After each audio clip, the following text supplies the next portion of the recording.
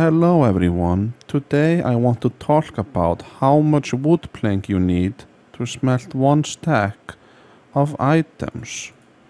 So let's put up a furnace and then we have to do the calculation. Each birch plank or wooden plank, birch plank, smelts 1.5 items.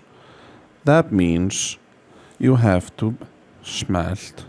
That means you have to multiply the amount of planks by 1.5 and then you will have how much you need or how much it will smelt.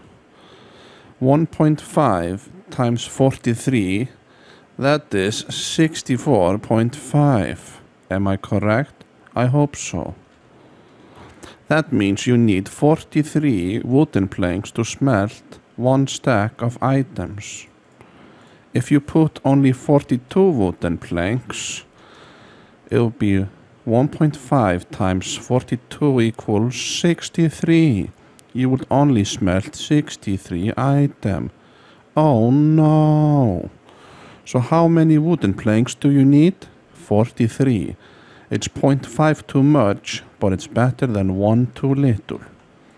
So if you want to smelt the whole stack using only wooden plank, you want to have 43 wooden plank, and then it will smelt exactly enough for a full stack of an item all.